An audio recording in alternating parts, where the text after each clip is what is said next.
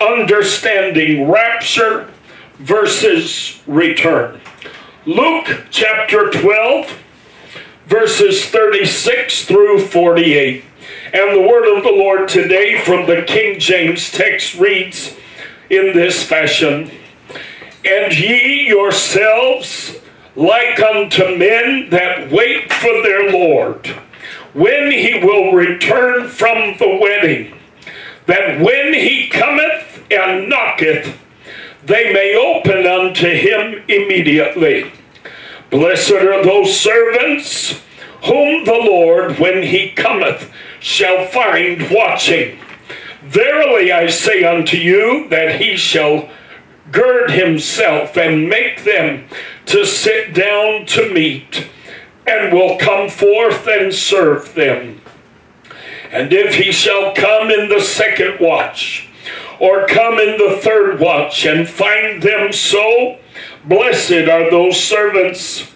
And this know, that if the good man of the house had known what hour the thief would come, he would have watched and not have suffered his house to be broken through.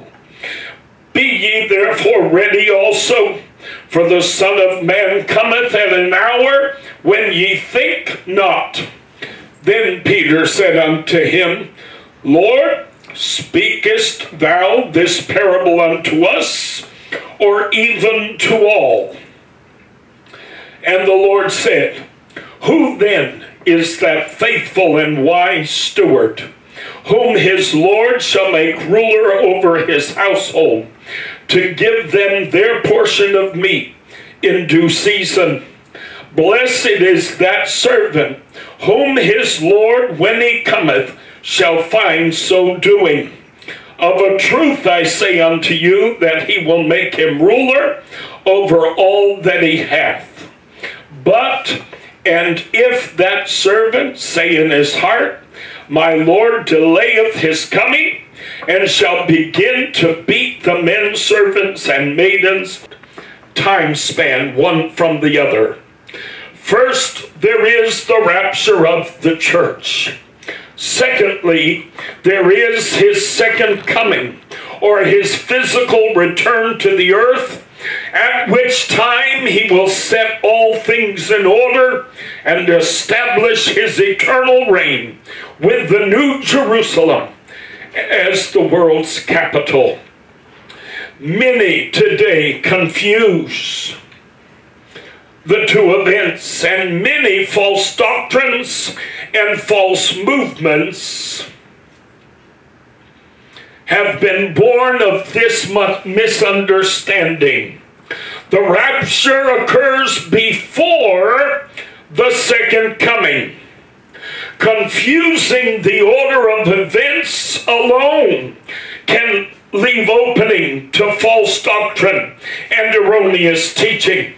For instance, in our primary text today, the Lord speaks, if you look at the entirety of our primary text today, the Lord speaks of reward, listen to me now, children, and punishment being meted out, and great responsibility being assigned.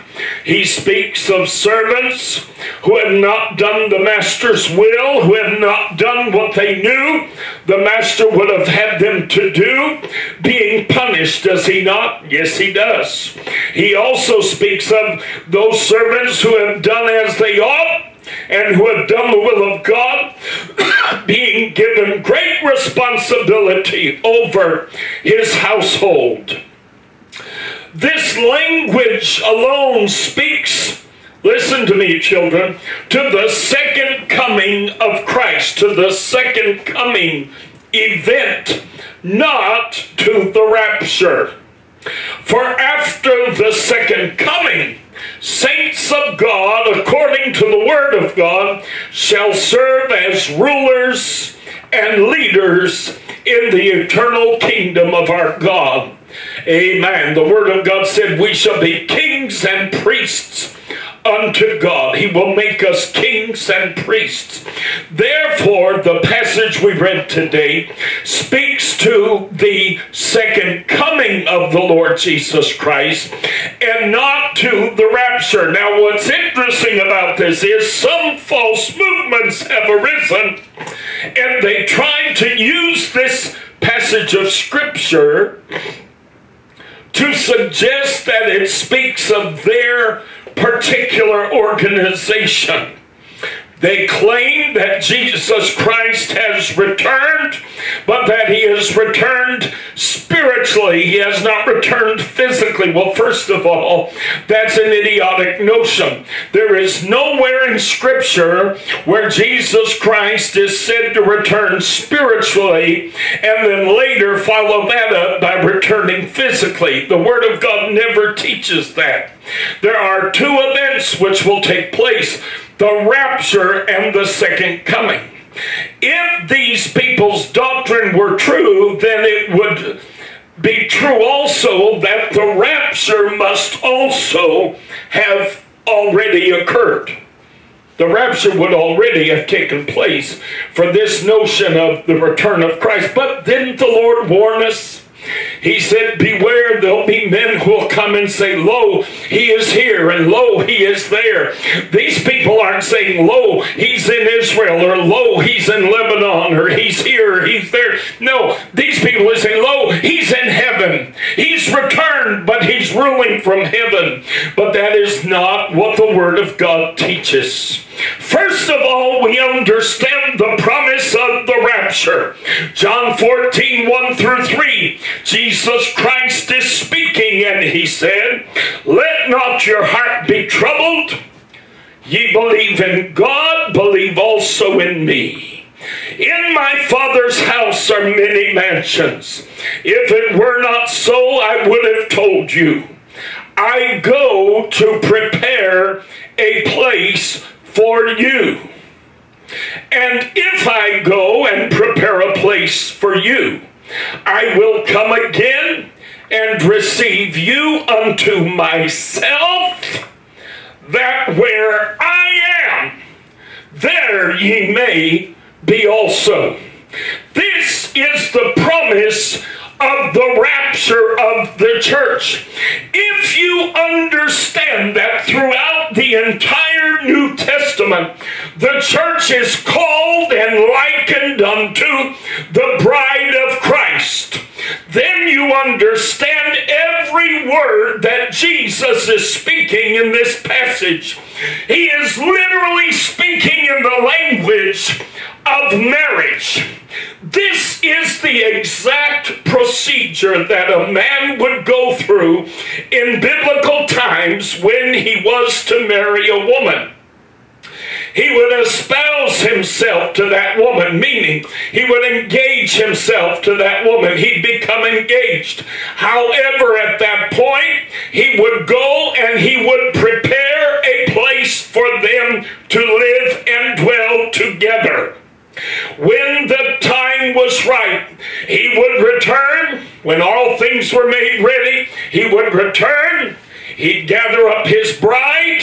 He would take her then to that place which he had prepared for them, where they would live and where they would abide, and they would go in and they would consummate their marriage. At that point in time, they would celebrate their union with a great feast and a great celebration. Today, we call them wedding receptions. In biblical times, they called them weddings. They didn't have a marriage ceremony. No rabbi stood in front of them and performed a ceremony causing them to be joined in marriage. No, they were joined in marriage only in the eyes of God, only in the privacy of their own dwelling place, and it was there that they would consummate their relationship physically, thus being married. He espoused himself. He engaged with her to be married. He made that promise. He's come. He's taken her. He's brought her to the place he prepared. It is there that the marriage is consummated, and it is then that the celebration takes place. When Jesus went to the wedding in Cana of Galilee, he was going to celebrate the marriage of a couple who had already gone through this process. And they had consummated their relationship in that place that they then were going to share together. Got news for you, folks. If you look at our primary text today, you will see that Jesus says, he said, and ye yourselves like unto men, listen, that wait for their Lord, when he will return from the wedding. Oh, hallelujah. You see, the rapture has to take place, because it is after the rapture that the church consummates its marriage to the King of Kings and the Lord of Lords. Hallelujah. And it is then that the marriage supper of the Lamb takes place. Hallelujah. The Word of God said, blessed are they who are called unto the marriage supper. Glory to God. Not everybody's going to be at the marriage supper. Only those who have made themselves ready as a bride prepares herself for her husband. Oh my goodness. When the New Jerusalem comes down out of heaven, the Word of God said that the city, the New Jerusalem, Jesus said, behold, I go and prepare a place for you. Well, what's he preparing? He's preparing what we would call the New Jerusalem. That's our new dwelling place with him. All right? When it comes down out of heaven, the Word of God said, it is prepared as a bride adorned for her husband.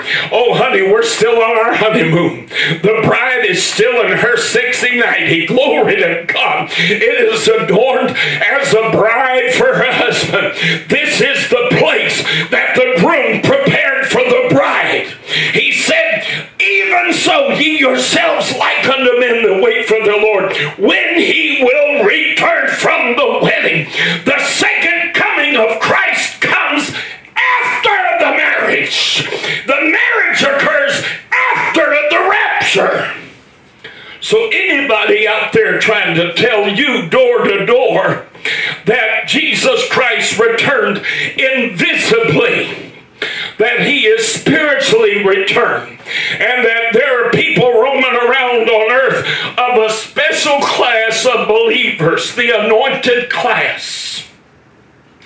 Honey, your doctrine's all out of whack, because the rapture has to take place before the second coming.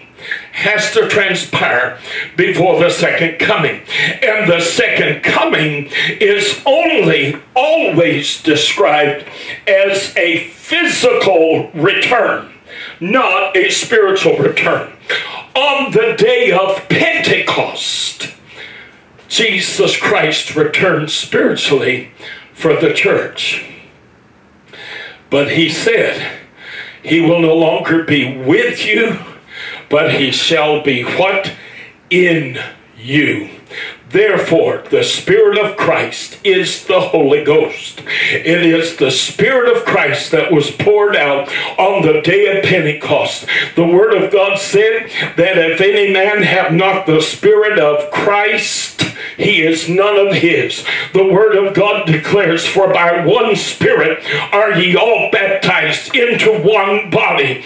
The Spirit of Christ cannot possibly be one Spirit, and the Holy Ghost another Spirit, because if they're two spirits, then the Word of God is lying to us.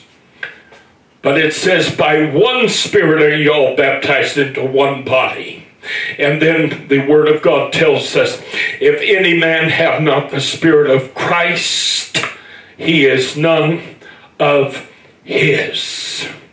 Oh, I want to tell you today, in this passage where the Lord makes the promise of the rapture, where he speaks in the language of marriage. I go to prepare a place, but I will come back for you. I will take you and bring you to where I am. In that language, it is clear that the Lord is not coming to be with us, but that he is coming to take us to be with him. He says clearly that where I am. Notice he doesn't say that where we are, that where the Father and the Son are, that where the two of us are. I'm bringing you to be with the Father. He didn't say that. He said that where I am, there ye may be also. Hallelujah. In Matthew 24, verses 36 through 43, but of that day and hour knoweth no man, no, not the angels of heaven, but my Father only. Notice the language Jesus uses here. Knoweth no man.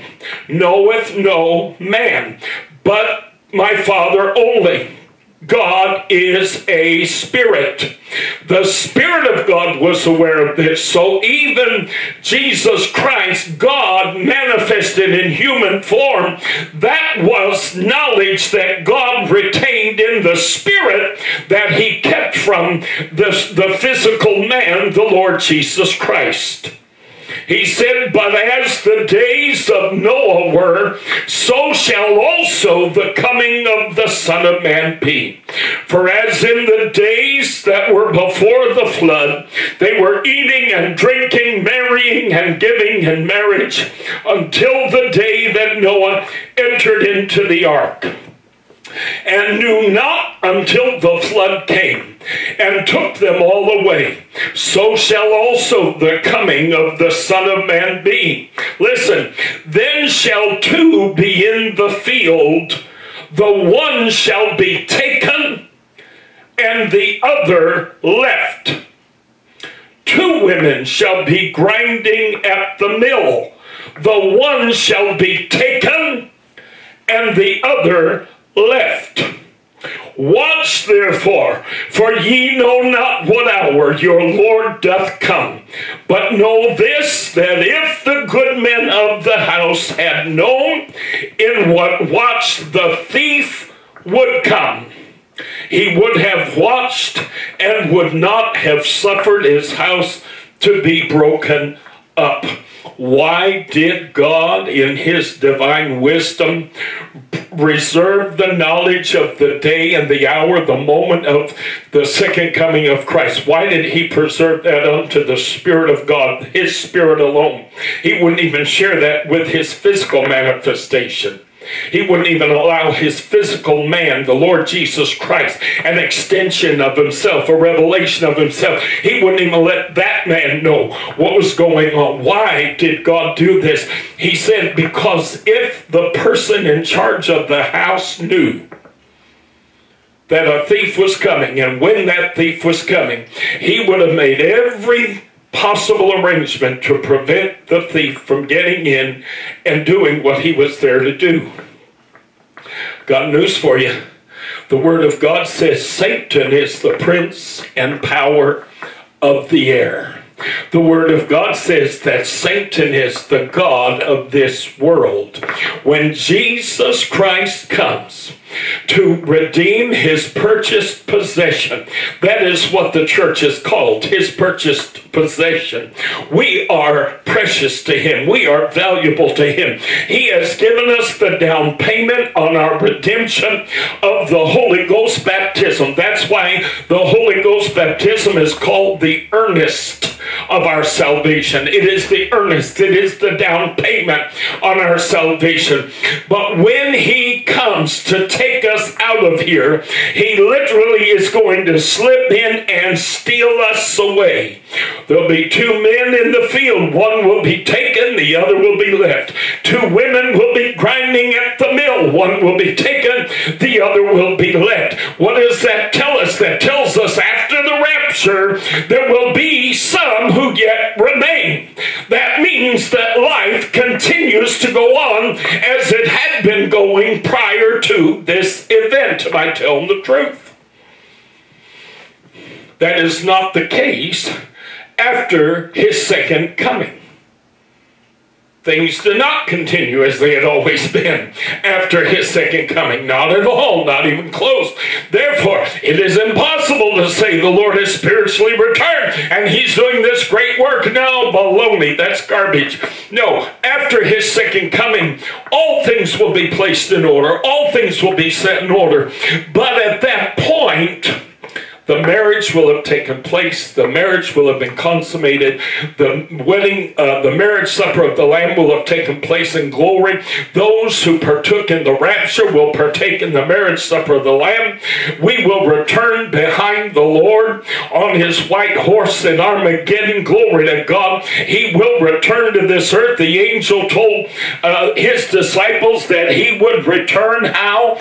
The same identical way that they had seen him go. He physically started on the Mount of Olives and rose upward, did he not? And the angel said, the same way you're seeing him go is the same way he's going to come back a second time. So the second coming is not a spiritual second coming. The second coming is when the Lord returns. He left once, he returns once. The rapture is not a return of Christ.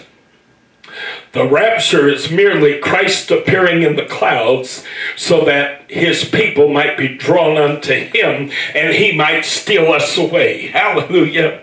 But the second coming is when the Lord physically returns after the battle of Armageddon has been fought and all of this. Okay? All right. Amen. The Word of God tells us today that one is taken and the other is left. Again, this speaks of believers being swiftly removed and not his physically returning to be with them. You'll notice in our primary text, I told you today, you've got to be careful when you read these passages because it's easy to read a passage and think that it's talking about the rapture when in reality it's talking about after his second coming, or it's talking about his second coming. Will there be servants of God in the earth during the tribulation period as the world is going through great tribulation and the judgment of God is unleashed following the rapture of the church? Absolutely there will be. There are going to be people. What does the Bible call us today as born again children of God? Jesus said you're no more servants, but now you're what? Sons. But in the passage we read today, our primary passage, the Lord refers to a man's servants. And he refers to them waiting on him returning from the wedding. Do you follow what I'm telling you now? Do you see? So there are going to be people in the earth. Maybe they grew up in church. Maybe they've heard all kinds of preachers like this fat old Pentecostal preacher tell them about the fact that Jesus was coming and he was going to rapture the church. He was going to take the church away. Oh, but they didn't believe it. They didn't have time for that foolishness. They didn't care about that garbage. So they just kept living their lives as unbelievers. But after the rapture, all of a sudden, they're going to remember all the Sunday school lessons they sat through. They're going to remember all the sermons they sat through as a child on the pew of that old church. They're going to remember all the things they learned as a child at their grandma or their grandpa's knee. And they're going to recognize what has happened. And as the events in the world begin to unfold, they're going to easily be able to say, uh-oh, I get it now. I see what's happening. Jesus has come. This is the tribulation that the Word of God spoke of. Honey, it's going to be a hard time. But it's at that point, if you're going to make heaven, you're going to have to serve God with everything you've got. And guess what? For those of you people who don't understand salvation and righteousness being by faith, and you still want to believe that it requires works to make heaven, you still have to earn your way into heaven. Guess what, honey? You'll have your chance. Because during the tribulation, you won't be a son of God. You'll be a servant of God. And as a servant of God, you see, sons of God and daughters of God are sons and daughters by reason of the indwelling of the Holy Ghost. But child, I got news for you. If you're going to be God's servant during the tribulation period, it's all on you.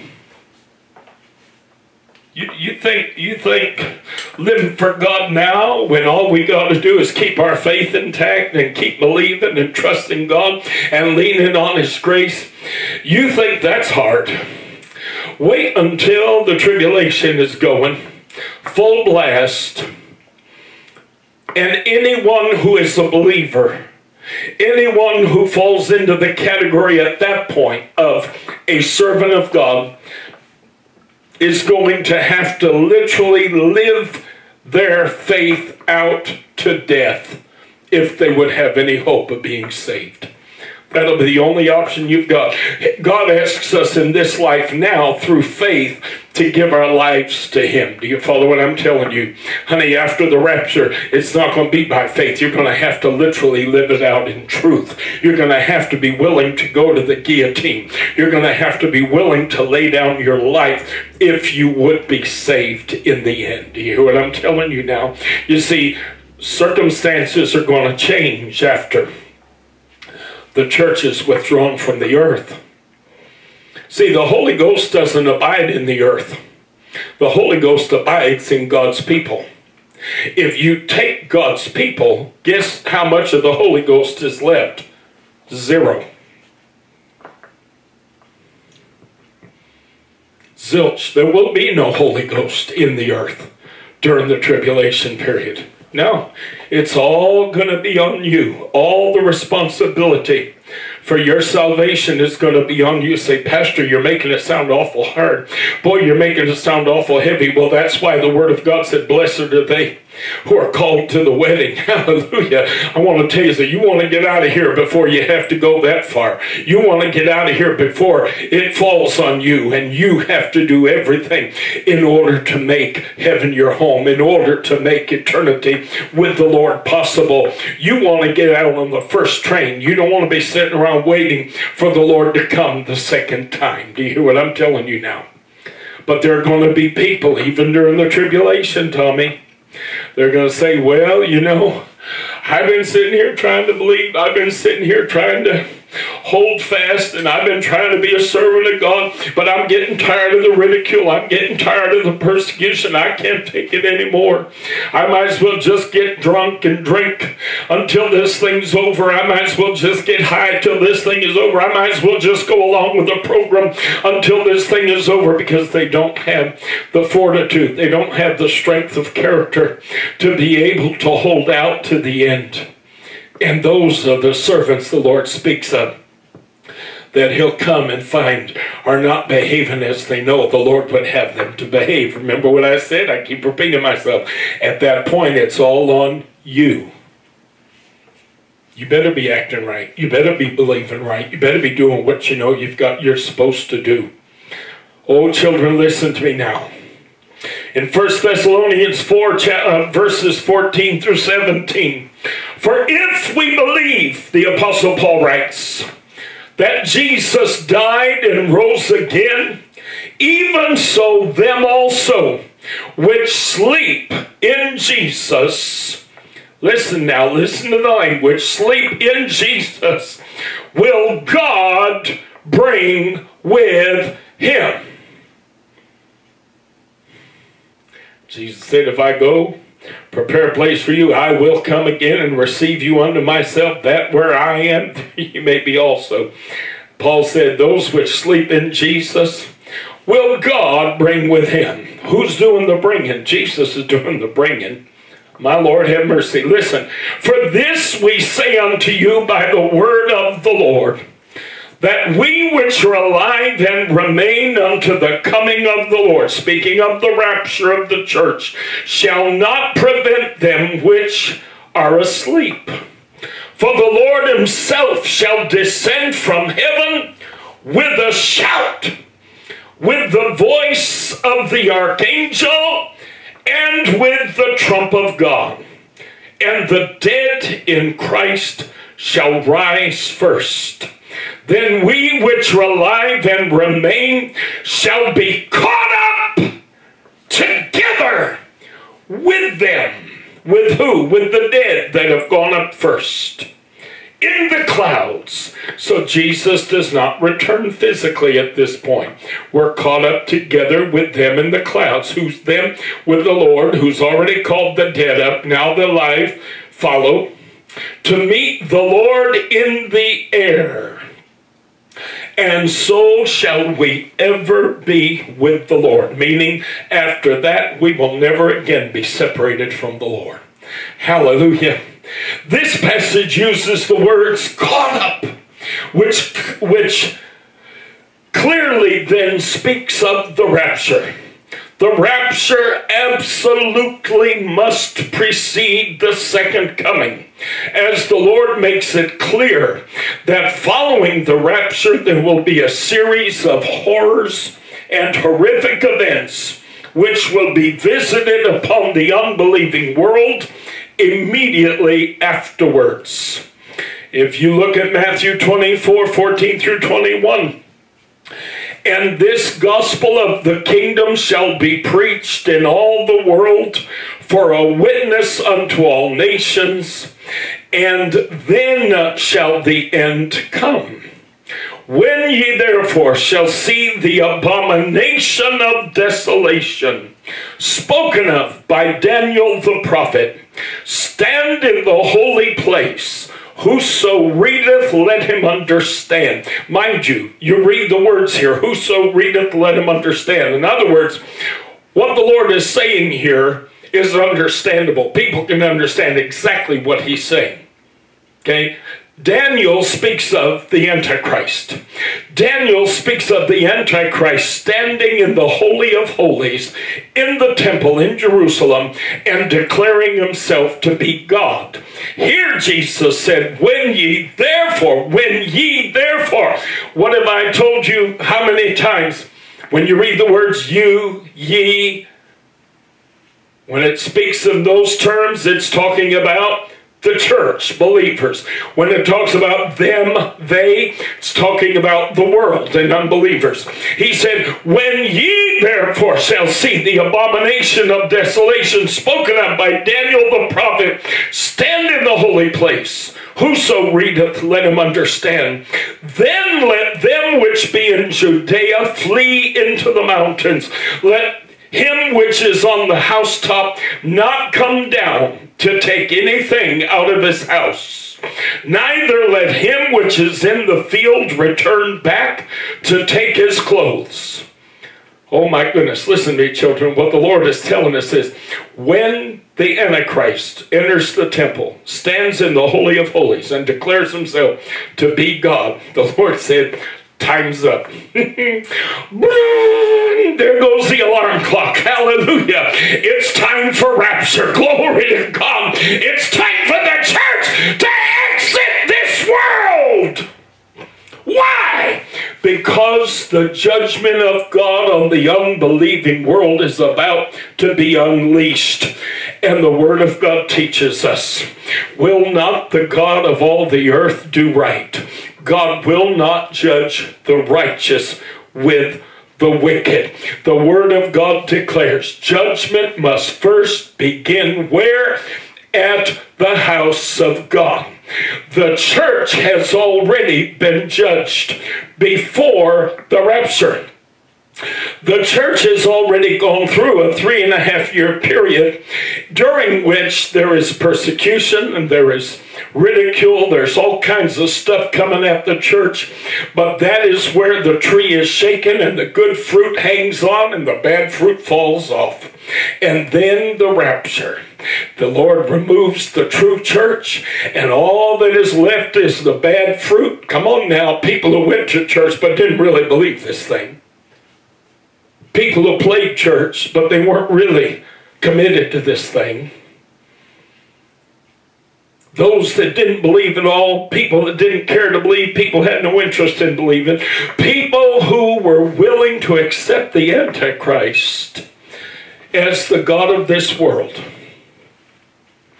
And And the Lord said, when you see him commit the greatest abomination that any human being can ever commit, standing in the Holy of Holies, declaring himself to be God, he said, honey, don't even look, said, don't even turn around to look back. Don't even think about going downstairs to get some clothes. Don't even think. In other words, he's basically just saying, you haven't got time to do a whole lot of nothing. Hallelujah. Because that is when the Lord is going to redeem his people. He said, then let them which be in Judea flee into the mountains. Let him which is on the housetop not come down to take anything out of his house, neither let him which is in the field return back to take his clothes. And woe unto them that are with child, and to them that give suck in those days, meaning those that are pregnant and those that have newborn children. He said, woe unto them that are bearing children at that time. But listen, he said, verse 20, but pray ye that your flight be not in the winter, neither on the Sabbath day. For then shall be great tribulation. When? After your flight. What does flight mean? The term flight here speaks of a rapid escape or departure. Hallelujah. That's what the rapture is. It's a rapid escape or a rapid departure. We use the word flight today to speak of travel by air. Where did they get that word from? Why did they use the word flight when they refer to birds that fly or us taking flights? It refers to a rapid departure. Amen. You don't ever see a bird take off flying by just going. No, every time they take off, they got to start flapping them wings and flapping them hard, don't they? Amen. Or they have to run and start flapping. Or if you see an airplane, have you ever seen an airplane just sitting on the ground and start driving about 10 miles an hour and then lift off into the air? No, no, no, no. If that thing's going to get up into the air, it has to move quickly. Do you follow what I'm telling you? See, all of the terms we use today, we use because even in antiquity, it referred to a rapid escape or a rapid departure. He said, for then shall be great tribulation, which is a trouble, a great trouble or suffering. He said, such as was not since the beginning of the world to this time, no, nor ever shall be. Oh, children, I want to tell you, there is a rapture. There is a time when Jesus Christ is going to appear in the clouds and he is going to draw the saints of God away so that we might escape the judgment that is to come upon the world. God does not judge the righteous with the wicked. And the moment the Antichrist commits the greatest abomination that any man could ever commit, we need to just look up. In another place, the Lord said, look up, for your redemption is at hand. When you see this transpire, he said, look up, your redemption is at hand. Glory to God, amen.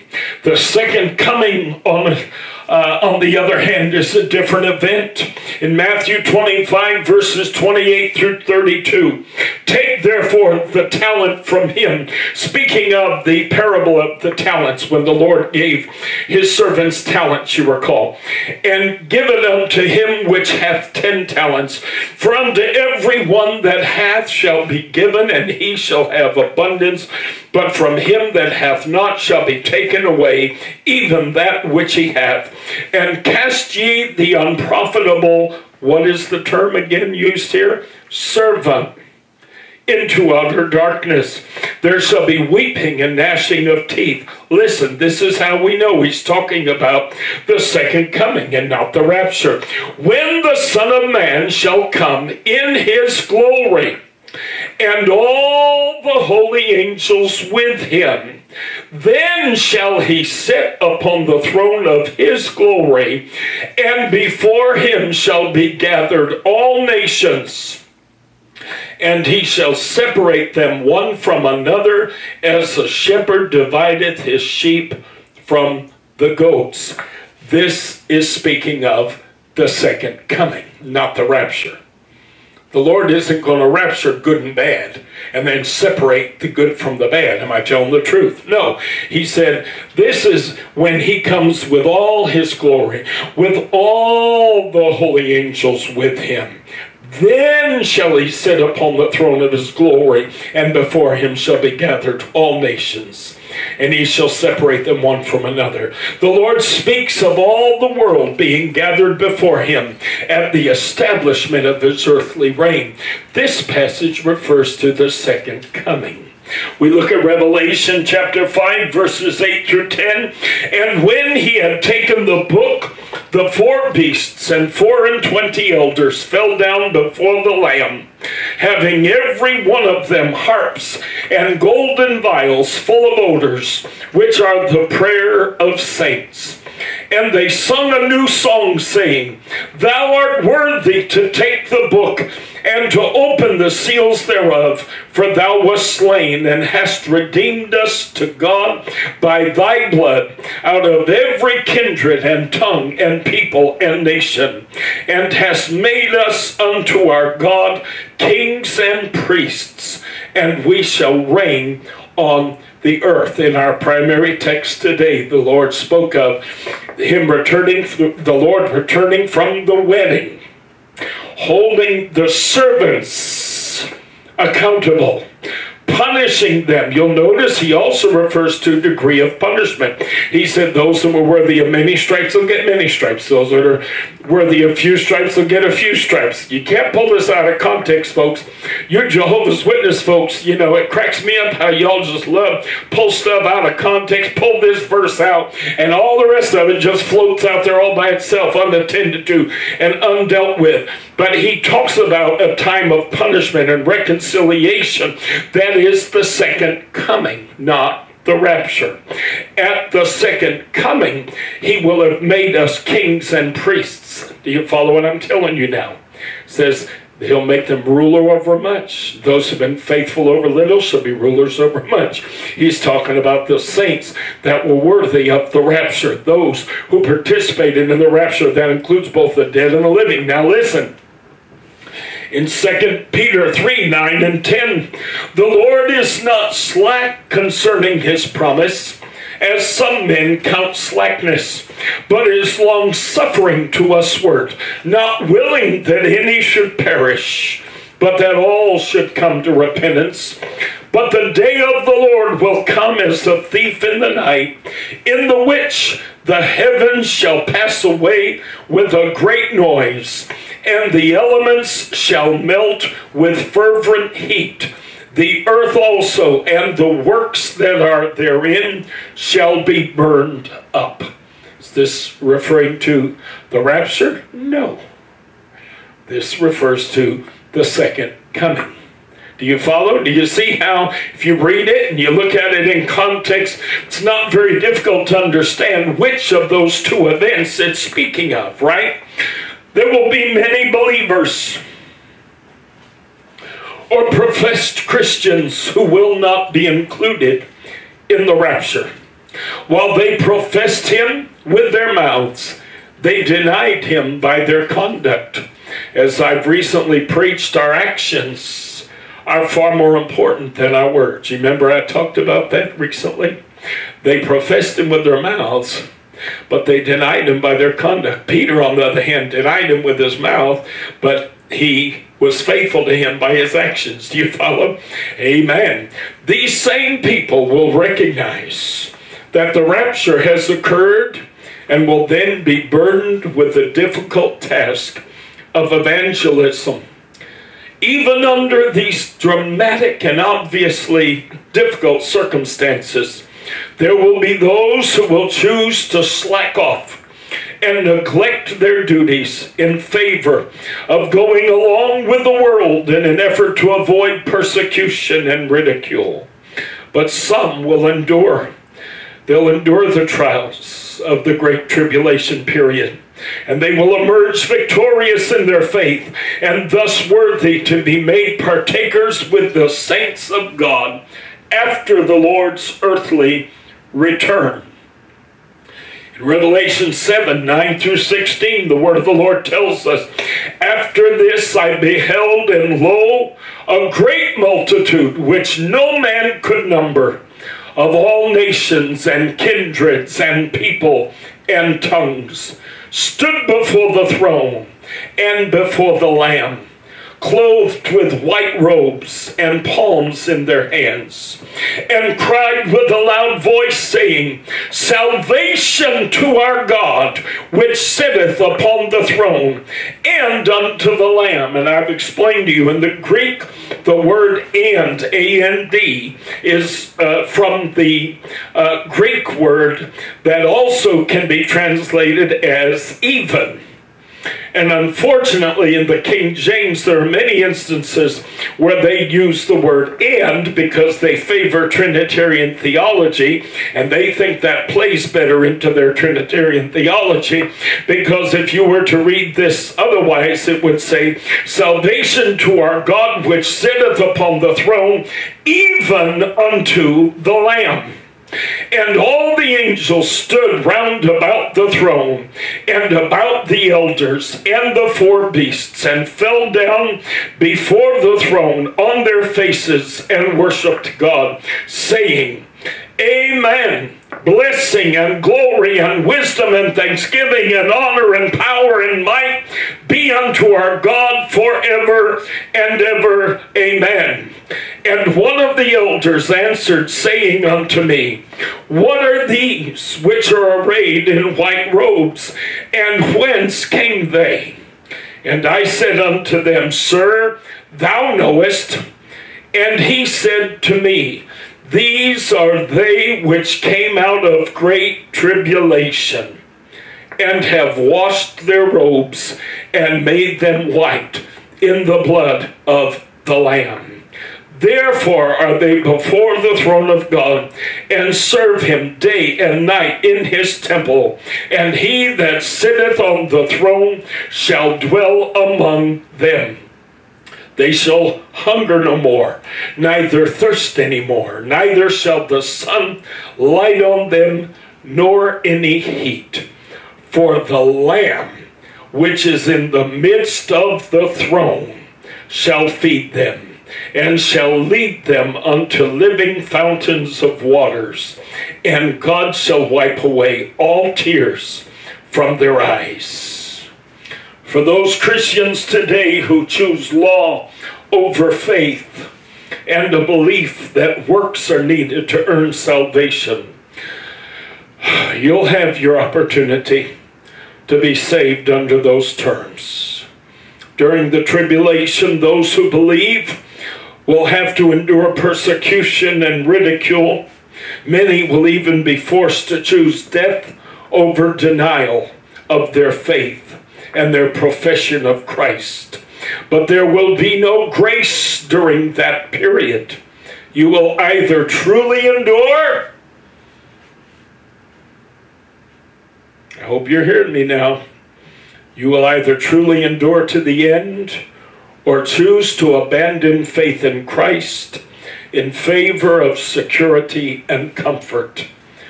There will be no overlooking our conduct in deference to our faith, as all that will matter during this time is our actions. You will have to live what you claim to believe, even to the point of choosing death or be lost. How much easier the path is today for believers who choose to be saved today under the terms of grace. Hallelujah.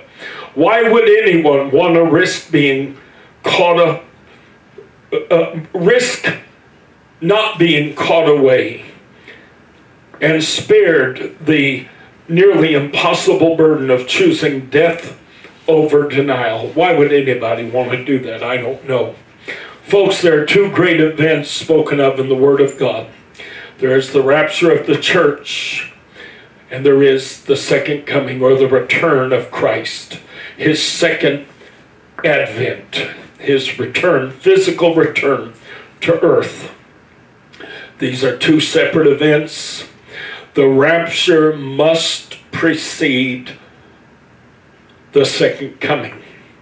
I know I was in the Church of God many years ago, and the Church of God was a deeply, what we refer to as, there are three theories within tribulation theology, you know. You have what they call pre-tribulationists, you have mid-tribulationists, and you have post-tribulationists. That means there are some Christians who profess to believe that the church is raptured prior to all tribulation. There are others who talk about, they believe that we're raptured in the middle of the tribulation. And then there are others who believe that the church is not raptured until after all 7 years of the tribulation are complete. When I went through my internship in the Church of God, I had to go for testing at a church in Connecticut where I was in my internship. And the pastor of that church was one of the most brilliant men that I've ever known. Absolutely, I can't even describe to you how mind-boggling brilliant this man was. You could literally name a scripture to him, any scripture you want to call out, and he had it committed to memory. He could literally quote any scripture you could ever name.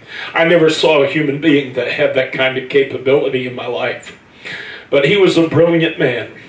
And one day I was there for testing. You know, we had to read books during the course of the internship program. We read books about Christian counseling. We read books about grief counseling. The whole idea of the program is to make men and women ready for ministry, you know, who may not have had an opportunity to go to Bible college and what have you. They claim it was 2 years of Bible college crammed into a little less than a year. It was an extremely intense program. I think it was a wonderful program, and I'm grateful for having had the opportunity to go through it. But this pastor and I were talking when I went to take my test one day, and he asked me out of the blue, he said, "Let me ask you a question." He said, "Do you believe in the pre-tribulation, post-tribulation, or mid-tribulation theory? Which of those do you ascribe to?" Well, I knew that the Church of God was vehemently pre-tribulation. Honestly, I mean, I love the Church of God, and I love Church God people. But honestly, folks, I got to tell you, from a theological perspective, as far as I'm concerned, they were a bunch of cowards. They were scared to death of the whole notion of tribulation, and bless God, they wanted to believe the church was coming out before anything hit, you know. And that honestly had a lot to do with just not understanding the nature of the tribulation and understanding all that the Word of God teaches, because it's not just found in the book of Revelation, it's not just spoken of by the Apostle Paul, but you have to go back into Daniel. Daniel spoke about the Antichrist and about the tribulation a lot. So you have to, you know, the scripture said line upon line, precept upon precept, here a little, there a little. So you have to go to Revelation, you have to go to the epistles, you have to go to Daniel and put the whole thing together to draw a complete picture of what's going to transpire. Well, I knew the Church God was pre-tribulation, and I thought, oh dear Lord, he's trying to trick me. If I say I don't embrace the pre-tribulation, he might just jump down my throat, and bless God, he knows the Bible a whole lot better than I do. I'm pretty sure of that. And I was just scared to death to answer him, and he kept pushing and pushing. Finally, I said, now you got to remember, I was all of 18 years old at the time, you know. So finally, I answered him, and I said, well, brother, I said, to be honest with you, I believe in the mid-tribulation. I believe the church will be raptured in the middle of the tribulation. I believe the first 3.5 years is God's judgment on the church. The second 3.5 years is God's judgment on the world, the unbelieving world. And it's interesting because 3.5 is the number of years that the Lord had an earthly ministry. So the Lord devotes 3.5 years to the church's judgment, or to the shaking down of the church, and then 3.5 years to the world. And anyway, he stood there and he kind of looked at me for a while, and then all of a sudden this grin cracked his face, and he said, "I absolutely agree." And I almost passed out, because I knew this man knew his Bible every which way but up. And I knew if there was anybody that might have caught something I missed, it was him, you know. And he and I began to talk about it. And he said, you know, he said, when Daniel talks about in the midst of the days, in the midst of the week, you know, and Daniel's literally telling us in the middle of the week something happens, that this major event transpires right at the middle of the week, you know, and even to the point of breaking it down to the number of days. The thing is, none of us know when the first 3.5 years will begin. Obviously, we don't know when the first 3.5 years is going to start, and so therefore there's no way somebody can say, well, bless God, if your theory is right, then you can know the day the Lord's going to come. No, you can't, because you don't know when it's going to begin in reality.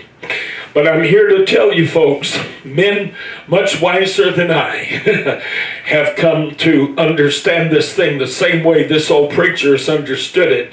And I've searched it out and studied it for many, many years. I want to be ready when Jesus comes. Hallelujah.